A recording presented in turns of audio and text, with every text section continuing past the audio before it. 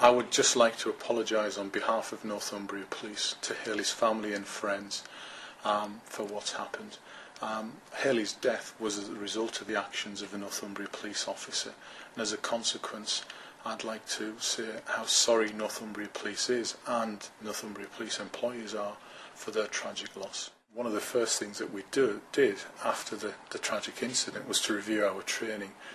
We're happy that the training that we actually give to officers is fit for purpose.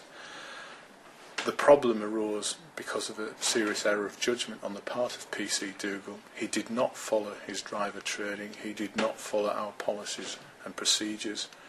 The result has now been dealt with by the court today. You can imagine it's difficult for everybody. I mean, the loss of a young life is always difficult. I'm sure that PC Dougal will probably look back every night and every day in terms of what happened and wish if he could turn back time and avoid it.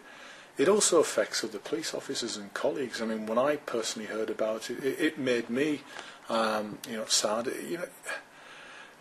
Police officers are still human beings. They're affected by things that happen in the world around them, and like everybody, they're affected by tragedies such as this. The force's policy is that we do permit officers to have second jobs. We put restrictions on those second jobs, both in terms of the jobs that they can do and the amount of time they can spend doing those jobs.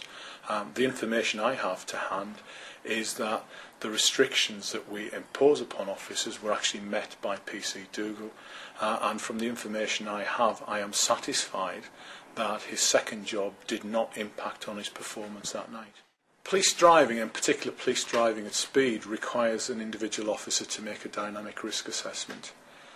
On this occasion, either that dynamic risk assessment was not made or it wasn't done appropriately. He didn't drive in accordance with his training, he didn't drive in accordance with our instructions, and the result, as everybody knows, has been the death of Hayley Adamson. Our policy and procedure, our training dictates that if you are driving in excess of the speed limit, you activate your sirens, you activate your blue lights. In other words, you need to warn other road users of the fact that you are travelling at speed.